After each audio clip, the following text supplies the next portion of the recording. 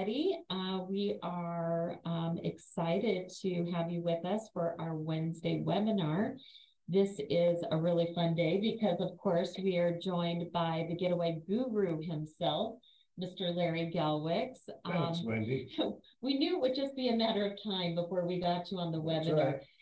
We have to catch you when you're in town because and that's not often. It is so not often. And so with the radio show and everything that you do, it's just always fun to hear from you. And your experience is just so diverse, and you've got just something that you can always share. And we've talked quite a bit about Alaska. We've talked about it on the radio show. But the nice thing about a webinar is we really get to expand on some information. So that's what I wanted you here today, because I wanted people to be able to watch this and learn a little bit more about Alaska, cruising to Alaska, what the options are, why it's fun, why people love doing it. So is that good? Oh, that's good. You know, Wendy, we're both travel junkies, and the folks watching this webinar, well, you fall into the same category as travel junkies. Yeah. We love travel. And I kind of separate my travels into two camps. I have the one and done, and I can't wait to get back. Now, the one and done is I'm glad I went, don't ever have to go back, someplace like Cleveland, you know. No offense to Cleveland, but I don't ever have to go back there.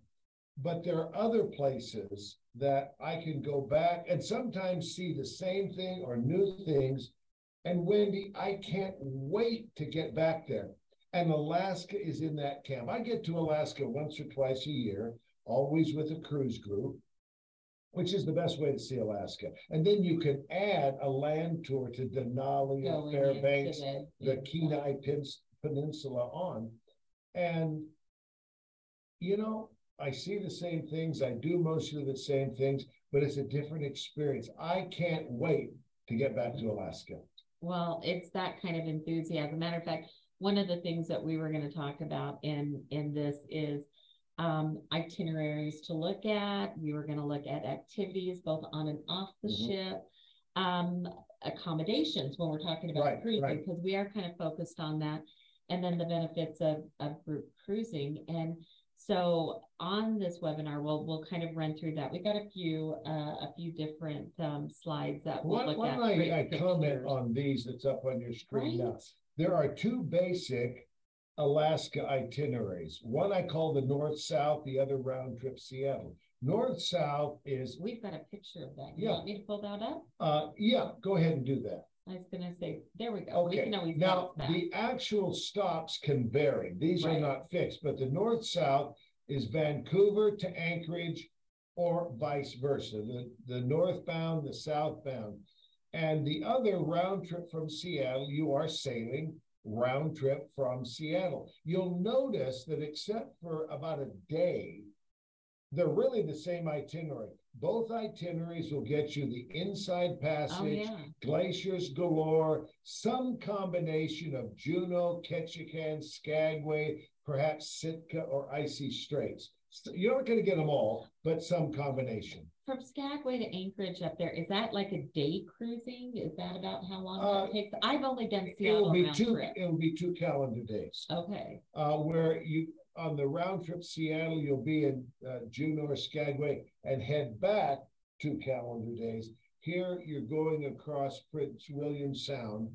And one of the differences on the North-South is you generally will get 2 glacier viewing days. Where on the round trip Seattle, is one better than the other? Not really. You'll find that it's easier to get to Seattle. Your airfare is lower to Seattle than Vancouver and Anchorage, but the North-South has 2 glacier days, and you know, generally the prices over the whole season, which is May to September, probably on the North-South are a little bit better prices, but it's a higher airfare, so it comes out in the wash. They're about the same. Well, and if you want to get up to Denali, you really need to get all the way up. Yes, you do. And they've got some fantastic land packages. The domed railway and some of those things. And now I'm looking at the what you folks are seeing. You see that note of College Fjord? That's not in all itineraries, but it's a favorite spot of mine. It's a fjord, which has been carved out by a glacier, 13 glaciers that you can view right in the fjord. Well, and that's also why you get a balcony stateroom, and we'll cover that later. Right. But I mean, the wildlife, not just the wildlife, but the wilderness viewing and the wildlife. Now, the wildlife, are we talking on the ship or off the ship? I'm going to go off the ship because I know what you're talking about. You know I knew where you were going with that. Well, and you know what? One of the things that, and if I can get back to this other slide, you know, the question was, you know, why do so many people love Alaska? Alaska is, I always think, always one of the top 5 things we hear from people, right, that they want to go to Alaska. It calls to them. It's just so scenic and beautiful. You've already said this is where you would go back every year. So what? I mean, well, there's a rawness. There's primal life there. You know, it's a daily struggle of life and death. It's called America's last great frontier. And you can see Creek Street on your screen right now in Ketchikan. That's a throwback to the gold rush era. You can go out in canoes. There's so many activities. You can go dog sledding, helicopters, seaplane viewing, fishing, hiking, wildlife viewing, and for botanists, all of the flora and fauna that are there. Everything, or what I love about cruises, you can be as active or as laid back as you want to be. And well, that's true. When we went to Mendenhall Glacier one day, I remember looking at this glacier and just thinking it was so amazing. I felt so blessed to be there. And then this tour of people in canoes were canoeing right up to the glacier, and I'm like, I missed the boat. That's where I should be, is down there on that canoe. You know, one of the things that we do on our Alaska cruises is our own exclusive and private shore excursions and tours. No offense to the cruise line, they have very good tours, but they're overpriced. And how do I say this politely? They're scheduled for the nearly dead. Well, and there's so many people on them. Yeah. So what we do, you're talking about Mendenhall. When we're in Juneau, we go whale watching. Of all the cruise ports, Juneau is the best for whale watching. That's not me in the buffet, but that's out in the water. The difference between the onboard and offboard. That's right. I've been known to do a full breach at the buffet table. You think I'm kidding? Anyway, and then after the whale watching on our own boat, we don't share it with anybody else. We go to Mendenhall. And I want to give you a clue, whether you come with me or go on your own. When you get to Mendenhall, there's a ranger visitor center there. Now, as you're facing the glacier to your right, there's a trail that's down to the Nugget Falls, a beautiful waterfall. Wow. And you can get up close and personal with the glacier and the waterfalls. As I'm at the visitor center, that's to my right, but to my left, there's an elevated walkway that is some of the best bear viewing, B-E-A-R viewing. not the real naturist. B-E-A-R, but because you're on an elevated platform, they're fishing for salmon and things. Now, with all wild animals, there's no guarantee. They just don't understand that we're arriving at 1 o'clock. Darn them, they need to be a little more considerate. That's right. And it's a great visitor center there too, and very clean restrooms. You know, why is it we're always looking for the clean restrooms? Well, you know, at my age, I have a personal motto that I follow. Never pass a restroom without going in and visiting it. Okay. What about accommodations? Well, you know what? We can jump over to the accommodations. Let me go ahead, and it's just right there, because this will answer a lot of those questions that we talked about. The difference between when you're on a ship, like you said, the best way to see Alaska is the different accommodations on a cruise ship. So if you've never been on a cruise ship before, there are 4 basic categories, and inside cabins, obviously, there are the least expensive. And the smallest. But comfortable. But, well, exactly. I mean, look at that picture. It's a beautiful room. You know, One of the things I don't like about an inside cabin, because I'm very comfortable, I sleep great, but if I wake up in the middle of the night, there's no window. I You can't don't know tell. what time. I've got to go struggle to find my phone to find out. I got to tell you something about inside cabins. That you know, I'm a jokester. I have a lot of fun with people. We have so much fun. Sometimes, just to see if people are listening, as I'm describing these 4 types, I say, now your inside cabin is the smallest of all the cabins. There are no windows and no doors.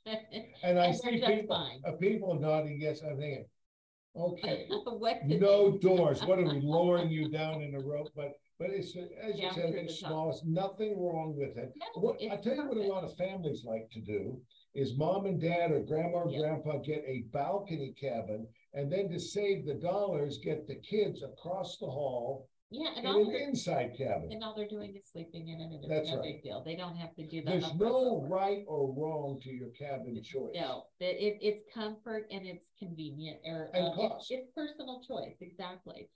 So the inside cabin again, that is a standard inside cabin.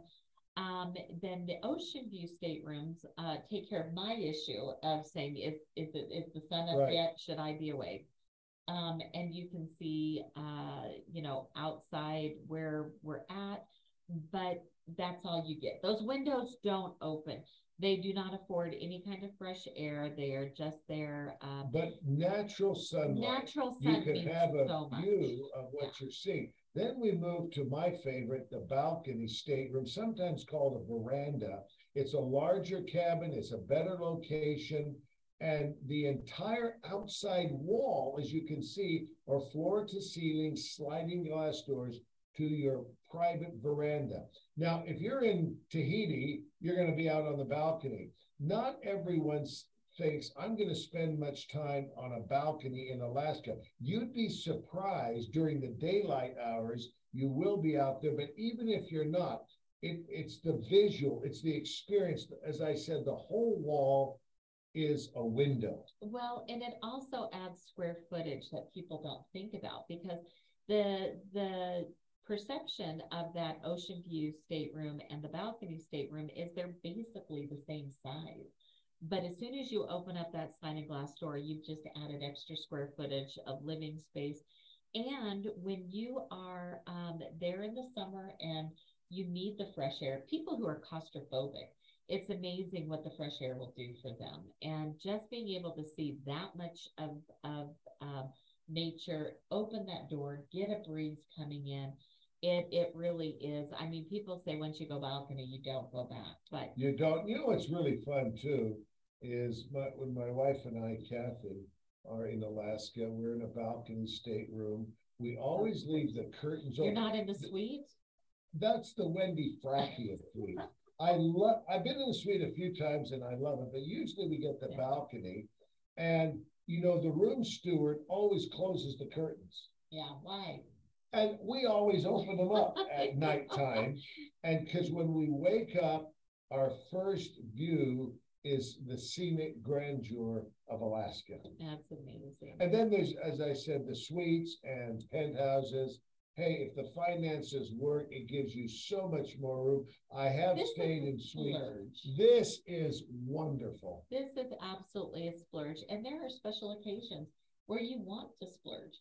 And particularly if you have a family gathering, you may want to consider for grandma or grandpa or mom and dad a suite where everybody can gather at one and place. Get together. Yeah, you're not going to get a lot of people together, even in that balcony stateroom. No. You can throw a few out on the balcony, but over there, that is a great idea. Amen. And generational travel right now, I'm just going to very popular. It is so popular. And one of the best things about being on a cruise is that they do have the kids clubs and activities for the kids and all ages to do, kids of all ages, all the way to the bars.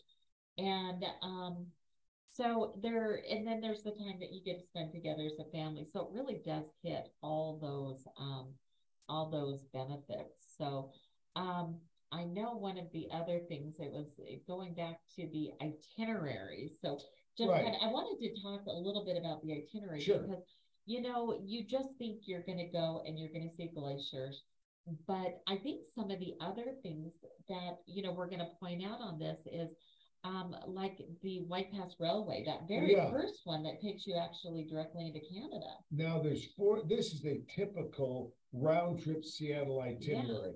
It has Glacier Bay, the granddaddy of them all. It may have a different Hubbard Glacier, Endicott, Tracy Arm, all of these. It can vary, and even the stops. Your cruise may have these 4 stops. It may have just Sitka or icy straits with these. But let's go with this, probably the most common and frequent round trip Seattle. In Skagway, what a throwback to the mining days. It was a rip-roaring town where the law was whoever was the strongest, big dog right there. And what's fun there is this was the entry point for the gold rush up to the Yukon Territory. And there's a beautiful museum there, but they have a train, the White Pass and Yukon Railway, highly recommended, take you up the canyon, through the valley to the Yukon Territory, and then back.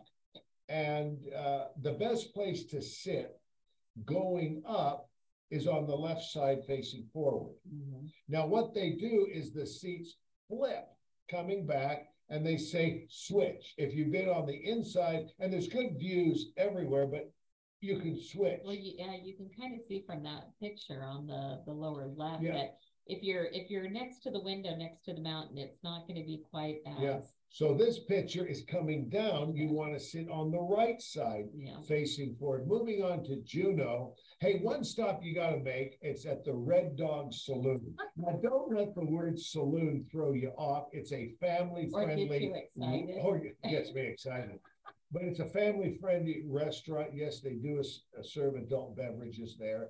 And of course, soda and all. It's just a lot of fun. Sawdust on the floor, a throwback to the old times. Lots of shopping there. On a clear day, I like to take the tram up to Mount Roberts. And it's right there in the middle of town. But the big attraction of Juneau, as mentioned, was whale watching and Mendenhall Glacier. Now, if you're interested in fishing, you'll want to join the fishing opportunities in Ketchikan. There's fishing everywhere, deep sea and lake and stream fishing, but Ketchikan is perhaps the best fishing option. What I love there are the totem parks. There are 2 of them, the Sackman Village and Potlatch, and they're both wonderful. Creek Street, which we showed you earlier, goes back to the mining days, kind of a busy business district. A busy business. Yes, it's a business. Can we just leave it at that? Let your mind go. Dolly's house. Anyway, and then of course the wildlife viewing is just fantastic there. Glacier Bay, if you're lucky, and we usually are, the calving, these mountains of ice coming off. I was going to say, I knew there was a cool word for what that was when when the ice comes down off the glacier. Not calving. Not calving. Yes. And then Victoria, British Columbia, which happens to be the provincial capital of British Columbia. What's interesting, you have Vancouver City on the mainland. You have Victoria City on Vancouver Island.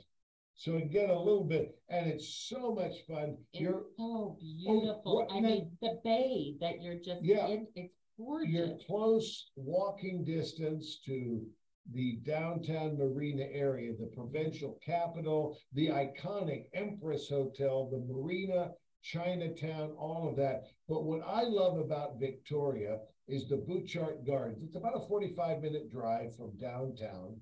And it's just not a complaint. 55 acres of flowers and trees. There's nothing like it in the world.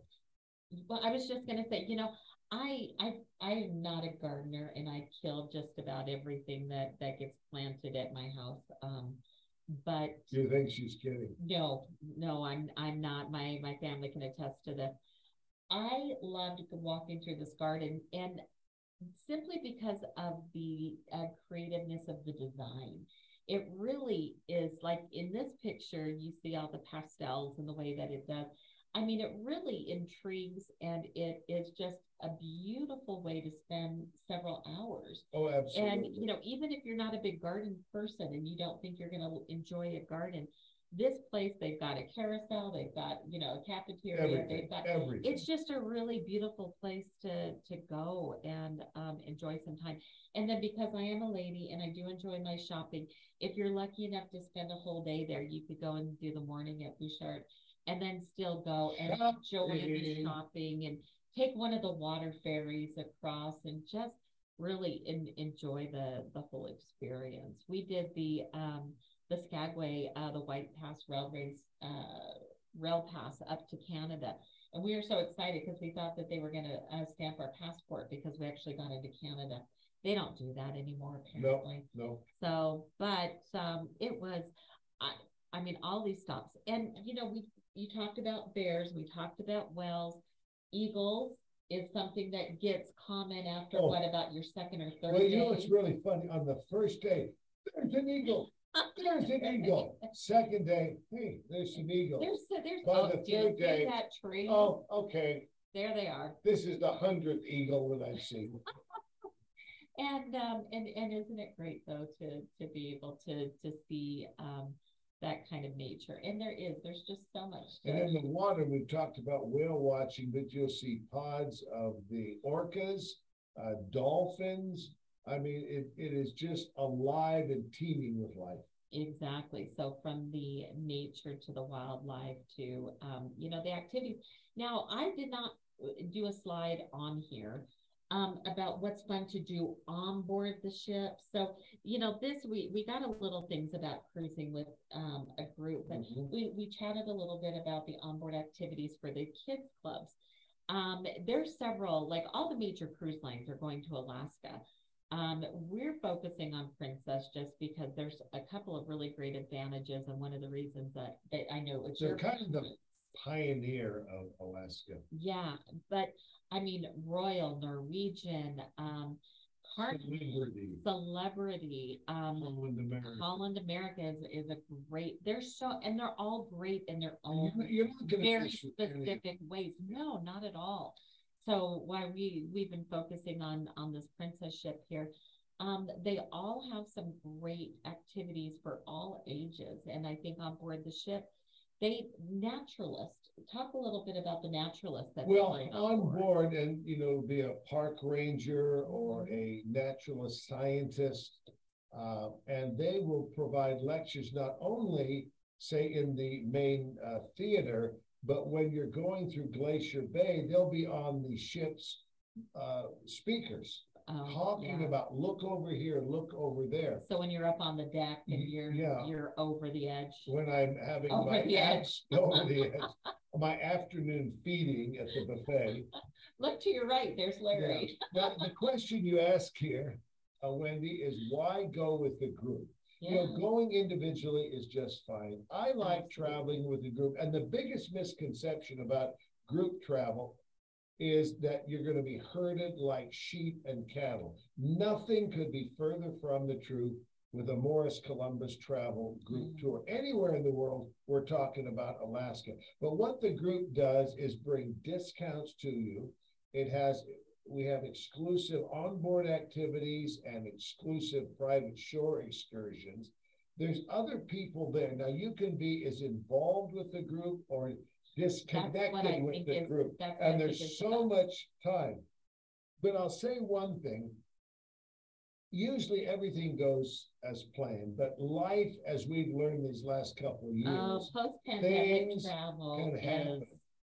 You have someone there to help you out. I'm hosting a group this August, and we'll give some highlights of it, August 12th to the 19th, on Princess Cruises, which, by the way, has the best pizza at sea.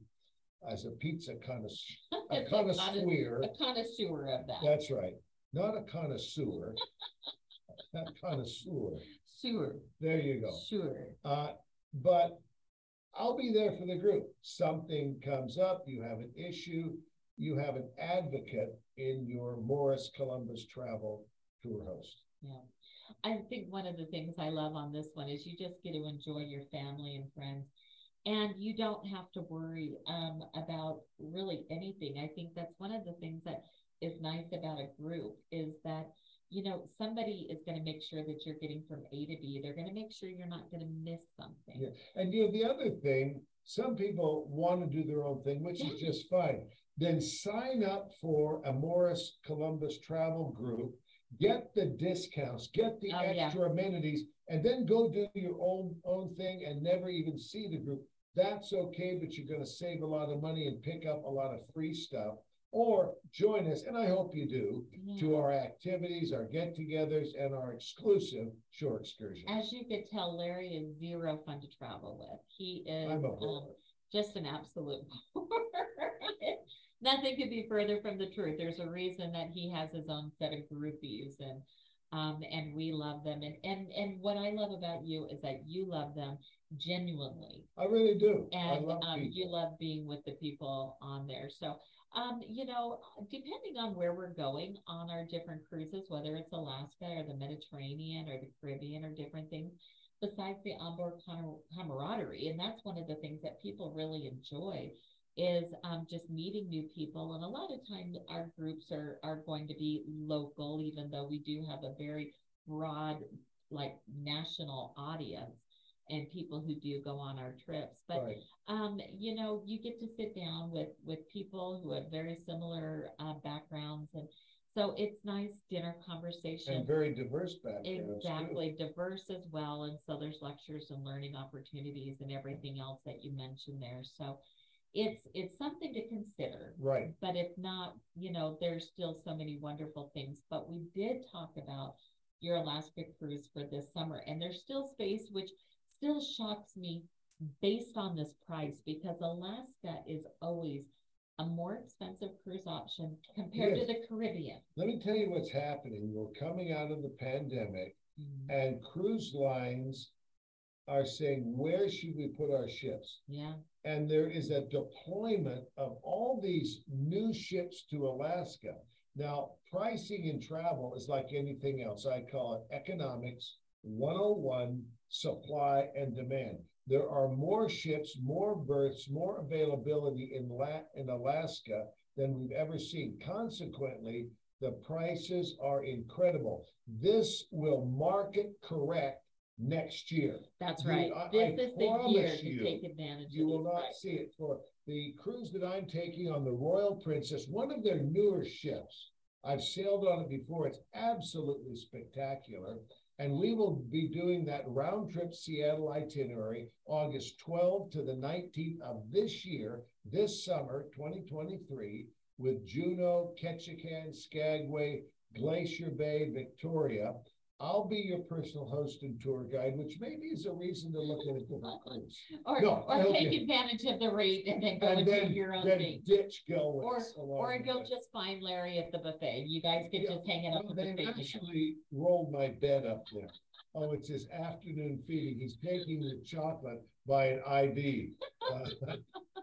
Anyway, love to have you. This ship is fantastic. We're going to have so much fun. But here's the best part. The lead cabin, which is the inside cabin, nothing wrong with it. Nothing. Many people say, well, I'll go with the inside because I'm only going to sleep there and I want to spend the money on other things. Nothing wrong with that. No. Yet others say, I'll go for the balcony cabin or a suite.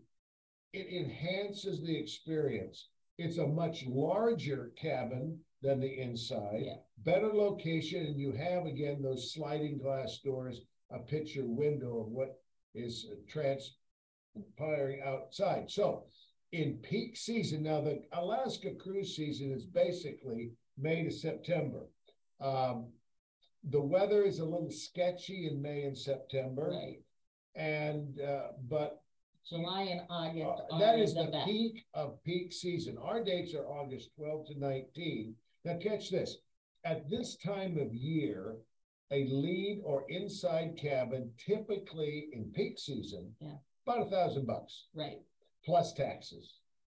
Our price, because we locked in a group rate last year, rates start at just $778 per person, double occupancy, plus your government taxes. Yes, Uncle Sam has never met anything he didn't like to tax. Alaska is no different. $778 per person plus taxes. That is absolutely well, and the balcony insanity. though is the better over 14. The better rate start on a balcony cabin for my cruise, $1,448, where typically a balcony cabin is anywhere $1,900 to $2,200. Call it $2,000. $1,448 plus tax, plus all the fun things that we're going to be doing. You can drive to Seattle and make a longer vacation, or it's just a 2-hour flight from Salt Lake City. Well, if you end up watching this after this cruise, we're sorry that you missed this amazing deal. Sorry. But Morris Columbus has got amazing agents who can hook you up with some fantastic deals. And if you're watching this in 2024, because it will be on our YouTube channel, you are going to have another. I already have a date for 2024. It's not on the website. We haven't put the brochure. Don't call on it. Give it a little bit of time, but it will be round trip Seattle with Princess Cruises, including Glacier Bay. It's basically the same itinerary, and the departure date will be July 13th of 2024. Perfect. And well, it's not too early. If this year doesn't work, jump in while the discount cabins are available. Give us a little bit of time to put it together. You can always go to our website, morriscolumbus.com, and then click on Escorted Tours. The follow-up page will have Europe and Africa and Asia. And cruises. Click on cruises. Click on the cruises. Like I said, if you're looking for your own adventure, Morris Columbus agents are always ready to help you find the very best deals on the very best ships that are going to fit your interests the best. So we hope that this has answered some of your questions on cruising to Alaska. We are so grateful for your time, Larry, and we appreciate you giving us a watch on this. And we say happy cruising and safe travels. And we again appreciate your time and hope to see you on one of the future trips. See you in Alaska. Thank you so much.